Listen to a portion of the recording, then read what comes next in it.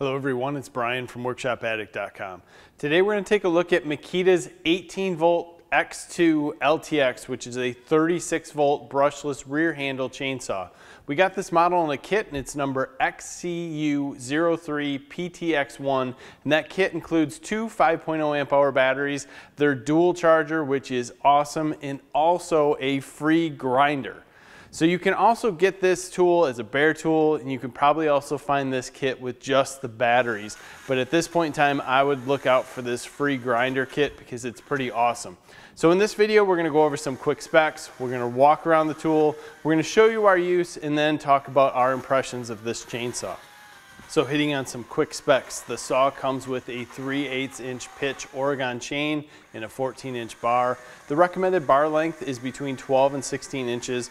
The saw has a variable speed trigger with speed from 0 to 3,940 feet per second. And this has a purpose-built motor from Makita, and it's an outer rotor brushless motor with a direct drive system. It's a 36-volt tool, so you do need both 18-volt batteries in it to run. It does include metal bucking spikes, and it does have an electronic and mechanical chain brake.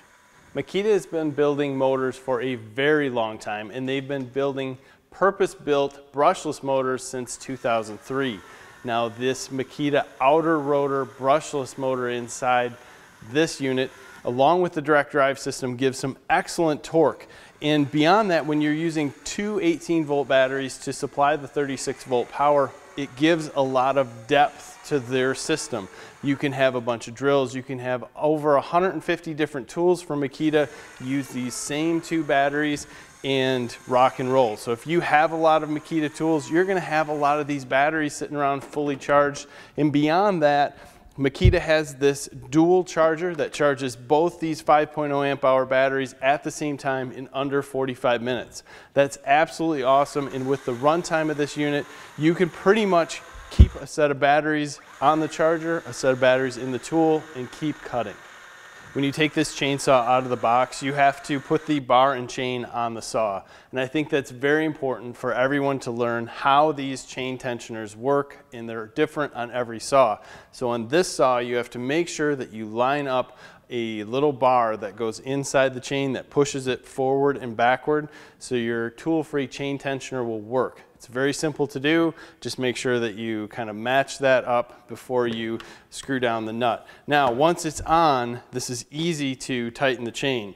Use a little spring-loaded lever. You can just move this around. It loosens up the bar. Then you have a chain tensioner here. If you push it forward, it tightens the chain. If you push it in reverse, it loosens the chain.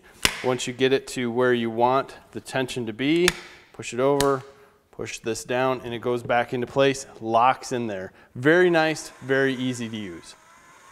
Makita designed this saw to be very familiar to anyone who uses a gas chainsaw. In fact, there's a lot of features that are not found on other electronic or battery operated chainsaws. And one of them is the metal bucking spikes. And these metal bucking spikes allow you to dig into the tree a little bit and push a little harder on the saw. And in some cases, it gives you the feeling that you can really push this saw like a more powerful gas chainsaw might cut, and you'll find yourself stopping the saw or timing it out. Not a big deal. You just have to learn how much pressure you can put on the saw, and it is a very powerful saw, but at the same point you have a lot of ability to put some pressure and make this saw try to work, and it will let you know that, hey, you're pushing a little bit too hard. Now with that too, you have a mechanical and electronic chain brake. So when it's in the forward position, the electronics will not allow you to start the saw. When it is pulled back, it is in the normal position that will allow you to start the saw.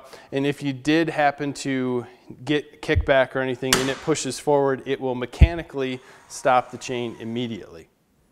The bar and chain oil tank is located on the left side of the saw and has a opaque tank so you can see the level. And it's hard to see in here, but it's right about there, so your oil level is easy to check while you're using the saw.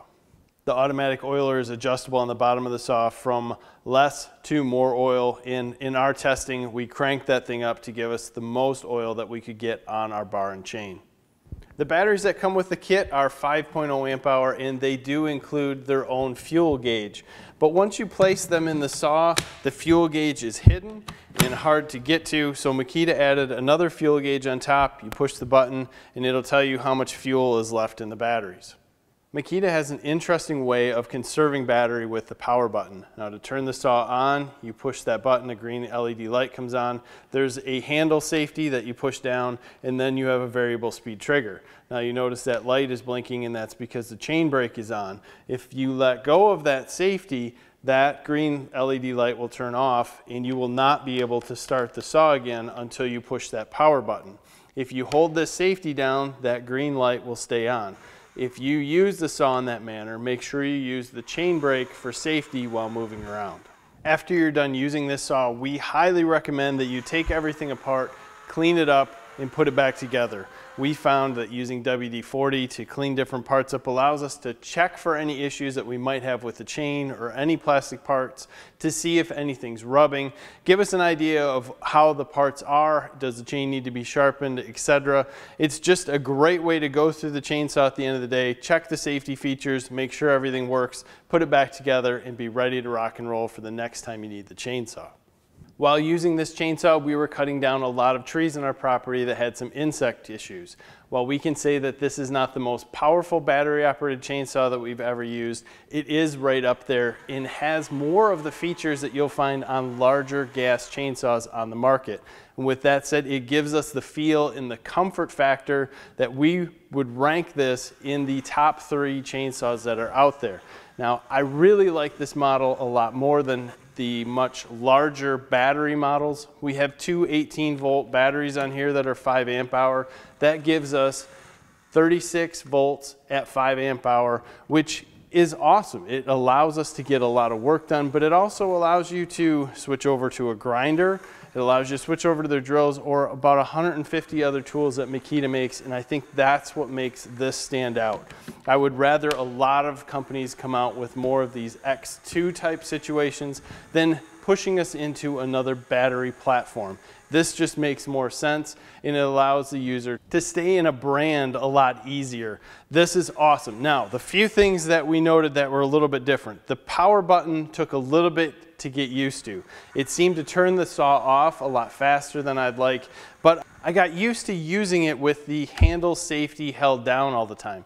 That goes a little bit against what I kind of taught myself, is to keep your finger away from the trigger, but I use the chain brake when I'm moving around to make sure that I wouldn't accidentally hit the trigger and cause any damage to something I didn't want to cut.